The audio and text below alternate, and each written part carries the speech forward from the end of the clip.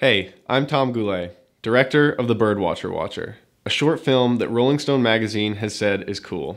In order to get the full experience, I want to show you guys the movie making process from start to finish, beginning with the Kickstarter that made the Kickstarter that made the movie. So make sure you have your 3D glasses ready and enjoy the ride. Hi, I'm Tom Goulet. You might know me from a documentary I made where I almost killed myself while trying to teach the world about the dangers of cereal dust. Now, I'm back, and I'm ready to make my first big short film, called The Birdwatcherwatcher. I need a lot of money to make this movie really fantastic. That's why I got the idea to make this Kickstarter to raise money to make a better Kickstarter to raise a lot of money to make my movie. To make sure my next Kickstarter will be an absolute slam dunk, I'm going to do something that nobody has ever dared to do in a Kickstarter, ever. What does Avatar, The Avengers, and the re-release of the Titanic all have in common? That's right, they're 3D movies. That's why in my next Kickstarter, I'm going to shoot it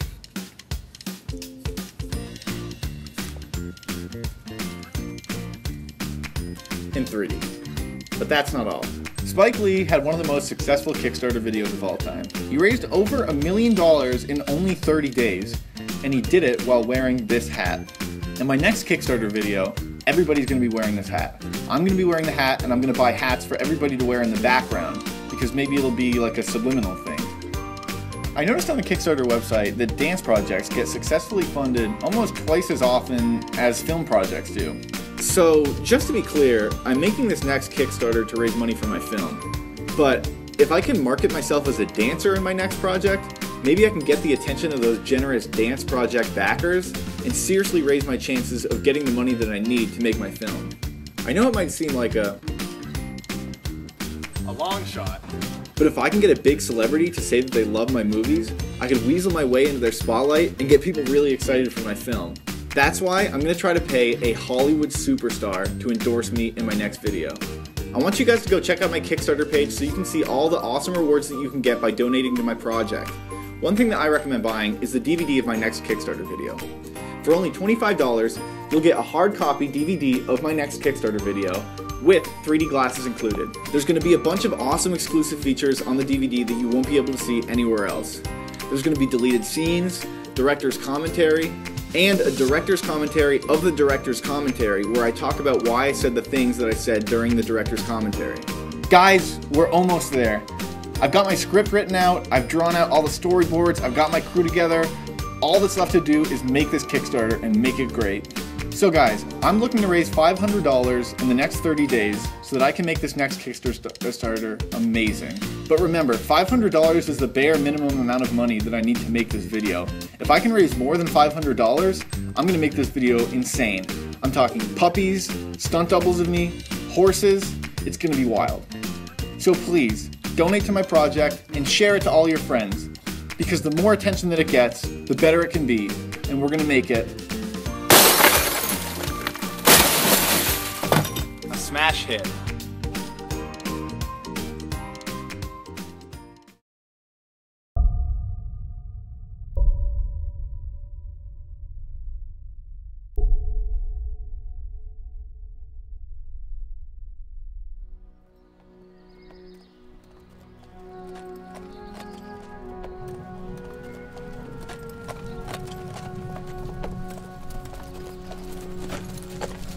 Hey Kickstarter, I'm Tom Goulet.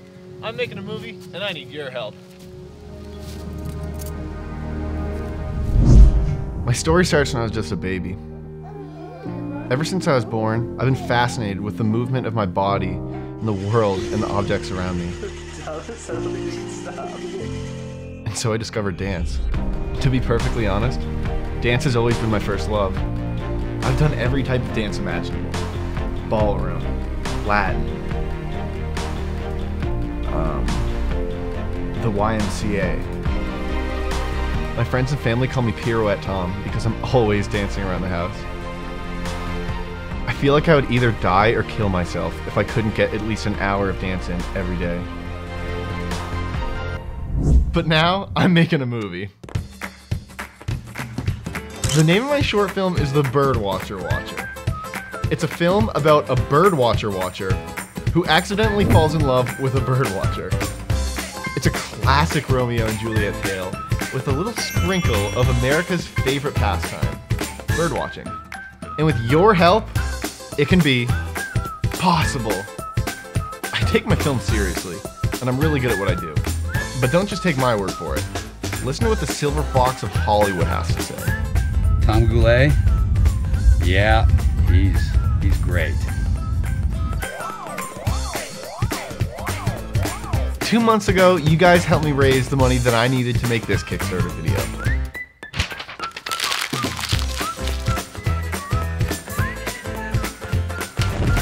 And I cannot thank you guys enough. So here I am now, asking for $1,500 to make the Birdwatcher. Whoa! So go check out my Kickstarter page. There's a bunch of awesome rewards you can get by donating to the project. For $100, you can even name the main character of the movie. That's me. I've written the script, I've found my actors, I've already storyboarded every shot of the film, and I have my whole crew together. The only thing left to do is film this damn movie. I want to thank you guys so much for watching. Buster? Sorry guys, that's my new puppy Buster that I bought with the extra money from my last Kickstarter.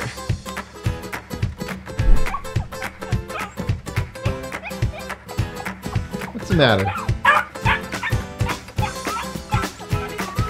Doi!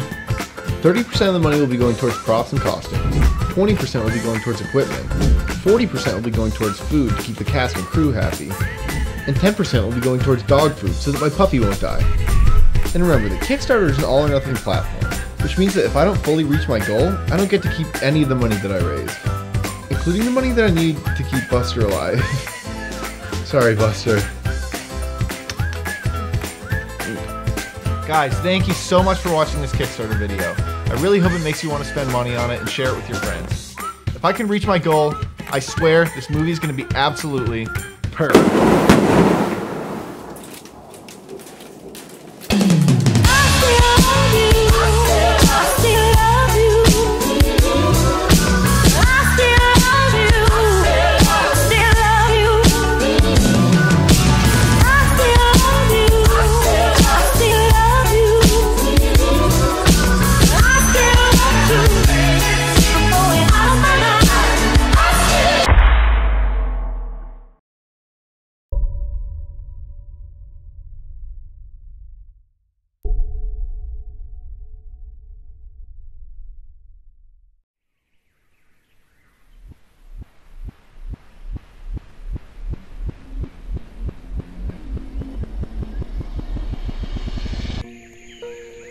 You ever get that weird feeling like you're being watched by somebody?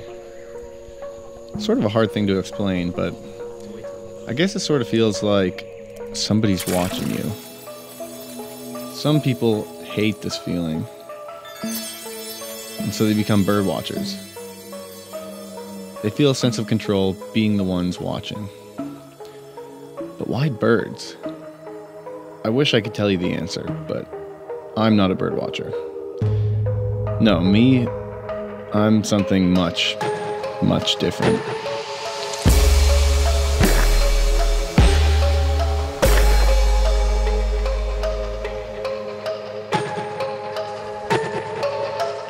I'm not sure why I even started watching birdwatchers in the first place, but I think it had to do with the fact that my entire family was murdered by a man named Bobby Davin. You might know him better as the Unfunny Strangler, because he strangles all of his victims and nobody ever laughs at his jokes. But he killed every single one of my siblings. Bob, Dakota, Dylan, Ellen, Ellie, Jack, Jens Christian, Philip, and Sam. I was completely broken. But the only thing that gave me a sense of control was watching birdwatchers. It started off as just people watching, but I found that the most interesting people to watch were people that were watching something else. It was just a hobby, but it turned into something much more than that. I came across something in my book one day that I just couldn't ignore. It was a type of beauty that I didn't think existed in the real world.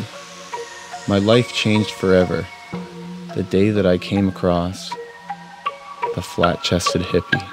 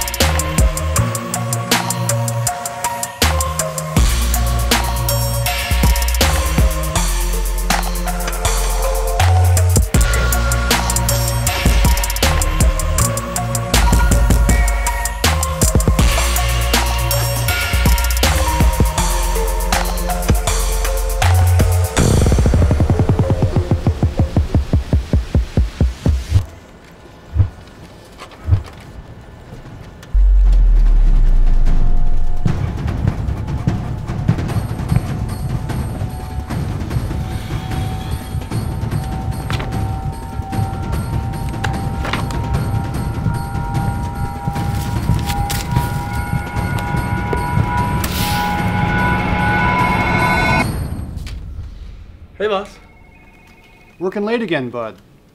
Yeah, I've been falling behind a little bit. I got a lot on my mind. You religious? Yeah, kinda. Helps me stay focused on my work. Ezekiel 22:12. Action is the key to all success. Back to work, bud.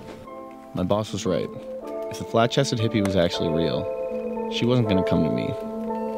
And if I wanted to find her, I had to get to work. As Spike Lee said in his famous Kickstarter, we're in that 30-day grind to build history to make our goal. But for me, that goal was a lot harder than just raising money. I was looking for love, and I was going to do anything to find it, even if that meant killing myself. But luckily, it mostly just meant having a lot of patience and standing in the woods. I wasted a lot of money trying to stay warm in the winter, but eventually I realized that birdwatchers probably weren't going to be out in the winter, and it was stupid to try looking. I'll admit that. But I knew there was going to be some type of pain if I wanted some type of gain. But my mind started to play tricks on me, because the closer I thought I was getting, the further I actually was. But after a certain point, I just wanted to give up. But that was a dangerous thought, because right when I was ready to quit, shh.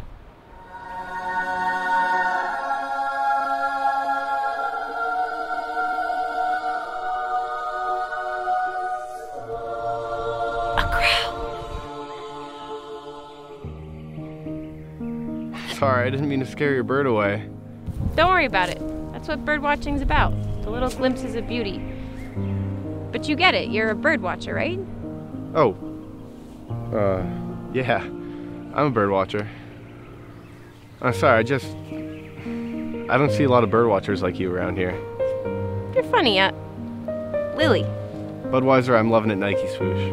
You can just call me Bud. Hey, you've got nice hair. You shouldn't hide it in a bun like that. Can I?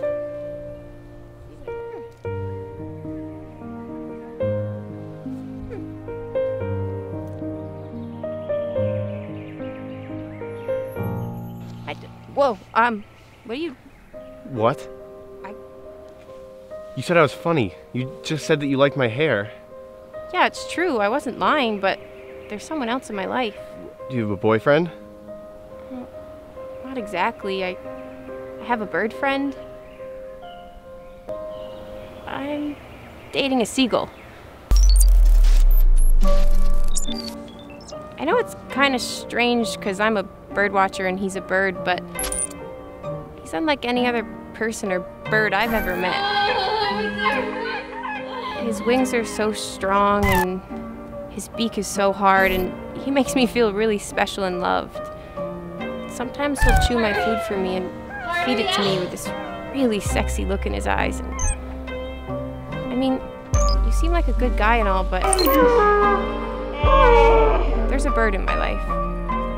I'm sorry.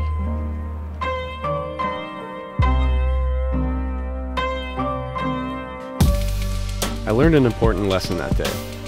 Just because you want something really bad doesn't mean it's yours.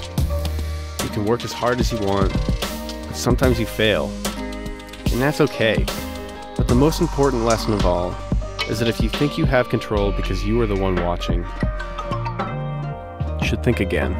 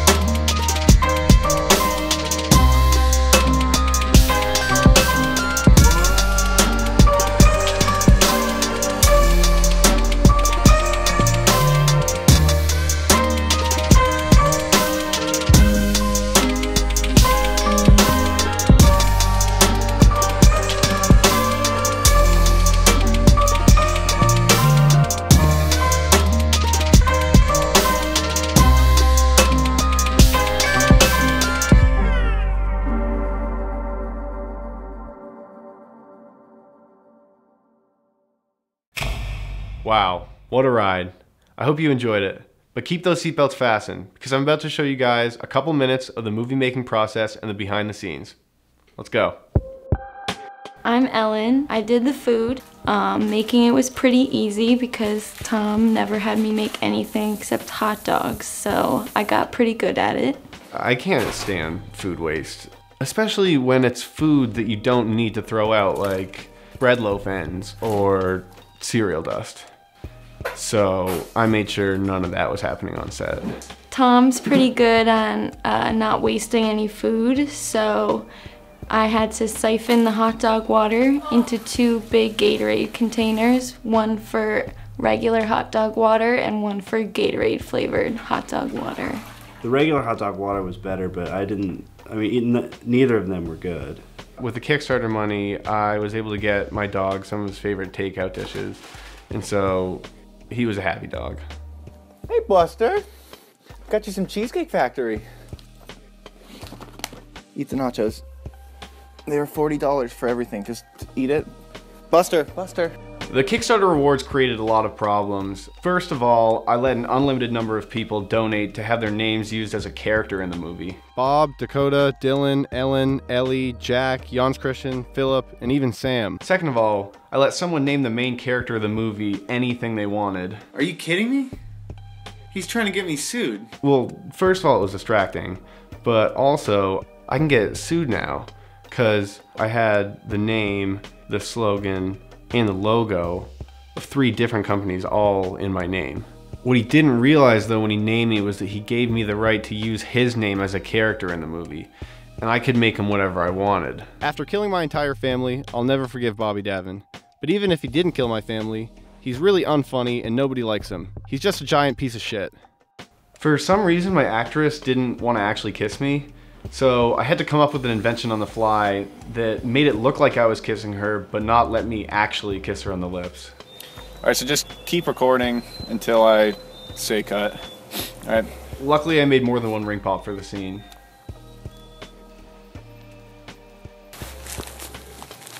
Hey, could I get another ring pop? This one's... Yeah. Hey, I'm Jake, the behind the scenes cameraman. Well, my job was to do the behind the scenes, follow Tom around with my camera, but then people started following me around with the camera. I got the impression that it was kind of like a double behind the scenes, you know? And I guess Tom wanted a camera crew following the camera crew following me, so I guess it's a triple behind the scenes kind of operation. I love behind the scenes, but I'm interested to see what's going on behind the scenes. And then what's going on behind those scenes, and sometimes I found it hard to know when to stop. Luckily, I was able to burn real Kickstarter money in the movie, because when I tried to burn fake paper money that I'd printed out, it just didn't look realistic at all. Yeah, it just burns way too fast. Apparently, it's illegal to burn real money though, so when I was burning the actual Kickstarter money, I made sure to get video evidence saying that it was fake money, which I think would hold up in court. Fake money burn. Take 4. Since I had $100 of burned money, I tried to buy hot dogs with it, but they wouldn't take it. Do you guys take half burned money? The last step in the process was marketing the movie, and I wanted to get a good review from a famous magazine. So I went online and I started Facebook friending people who interned at different famous magazines. And I started liking their pictures and complimenting their pictures, and I basically wanted them to like me. Then I sent them all a cut of my movie and I asked them what they thought. Luckily, a guy who interned at Rolling Stone magazine said that it was cool. So I took that little bit of his review and I was able to legally put it on all of my posters and all my advertisements. So then basically the only thing left was to show America that Rolling Stone magazine thought that my movie was cool. And the only way I knew how to do that was get on Good Morning America.